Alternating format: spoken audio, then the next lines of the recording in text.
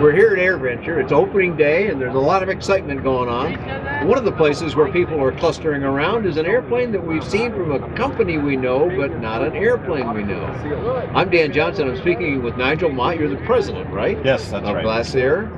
And, well, tell us a little bit about your background and the company, and then we'll come back to this airplane we're sitting in. My background, I've been in aviation my whole career. I started off with a Boeing supplier.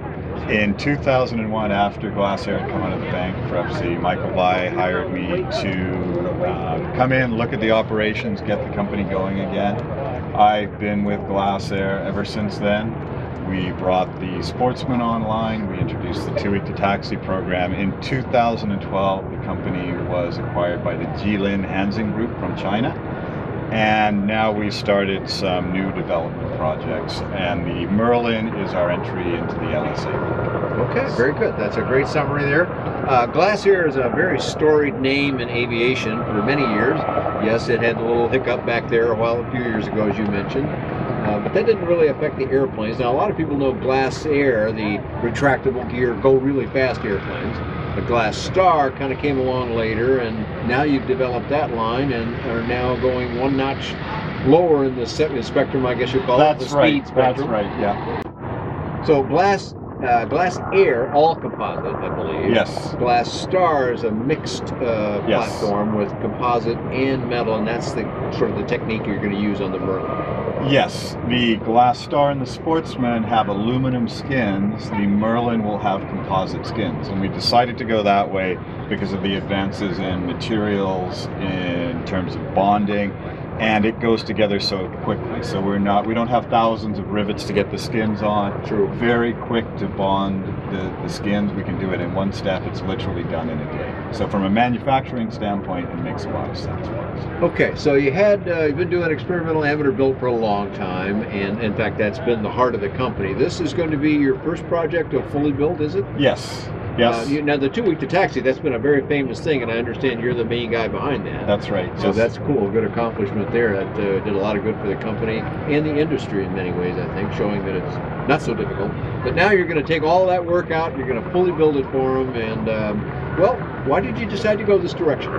Well, obviously with the LSA market, it's much more straightforward to do that than doing a full type certificate certification. So we saw the opportunity there. We'll be the only high-wing LSA aircraft at this level. So as you can see, the interior is very nicely appointed. We've gone with the latest dyno avionics. We've gone with the Rotax 912 IS engine. So we were really shooting for the high-end. Taking all American made. Yeah, and an all-American made product, albeit with Chinese ownership. Yes. It's all being done in the United States. Now, just as a side note to that, not only are you going to be doing this, but we heard in an announcement yesterday that you're going to be doing some building of this new MVP seaplane. That's right. So you're going to be kind of into LSA in a sense, not under your mark. Right. But, and I would say very different market segments yes, completely different. For them. And with the MVP, the Jilin Hanxing Group, our parent company out of China, invested in them. We spent... okay, so they're tying into that project as well. Yeah, so it just made sense for Glasair to become involved with the project. And Mike Van Stoggen, who is the lead engineer on the MVP, we've worked with him over the years on different projects with Glasair Aviation. I met Daryl Linz a couple of years ago, and it seemed to be a really good fit.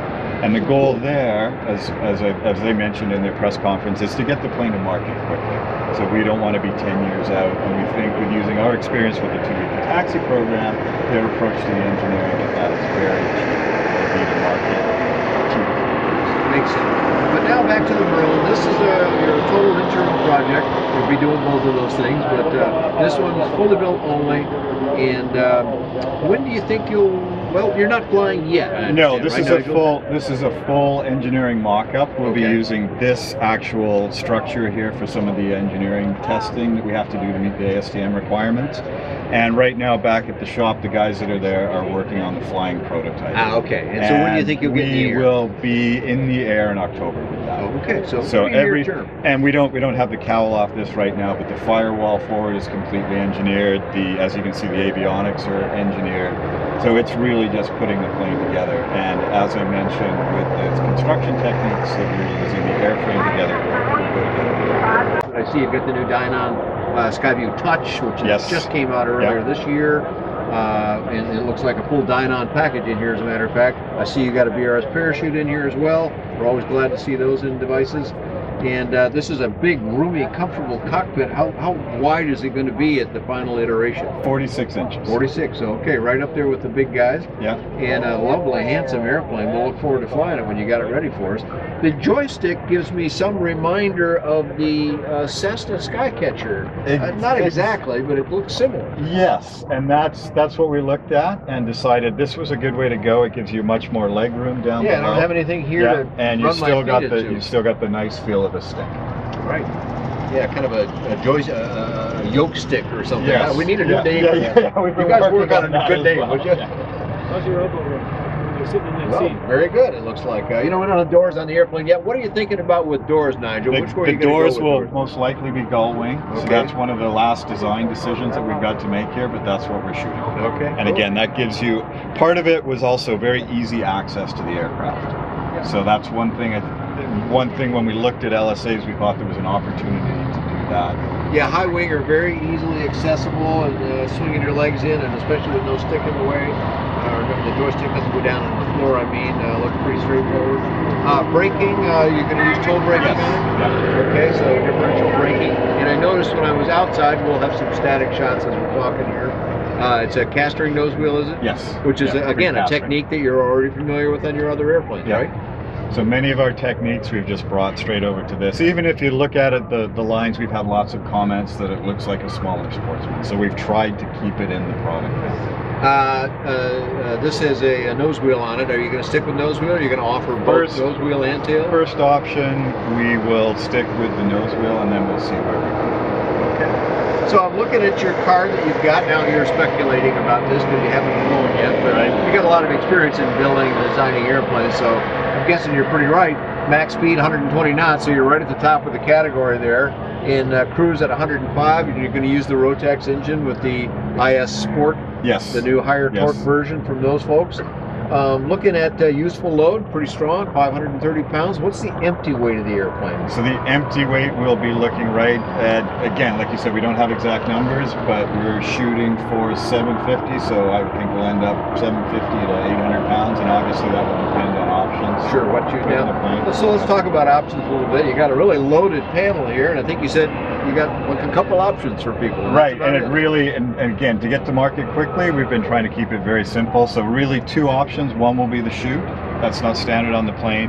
And the second will be a higher end avionics package. So and that's what you're seeing here. So we'll have the autopilot. Oh, so you'll have a more basic version of this, or the big double 10-inch screens from Dynon is your upside choice. Yeah. And even the basic will be the one 10-inch screen though, touch screen. So we don't normally do dates on these videos because people might be watching this thing years into the future. So our fans on YouTube, please keep this in mind. But this is AirVenture 2014. Will you have a flying example ready for sale in 2015? Oh, absolutely. We're looking at first deliveries first quarter next year. Okay, so we might be seeing you down at Sebring or Sun and Fun with a flying airplane. Well, we'll look forward to taking that opportunity to fly the airplane with one of your guys as soon as that's possible. And first of all, we've gotten a bunch of information about it. People are going to want to track how this goes, Nigel. So where do we want to send them on the web? We'll put it up on the screen. Just give us your website. Best place to go to is glasairaviation.com. Glasair Aviation. That'll get you started. Excellent. I'll have more information about the Merlin as it comes further and further to market. You can find that on bydanjohnson.com or bydanjohnson.com. Thanks for joining Nigel here and myself at AirVenture. Great. Thank you, Dan. Pleasure.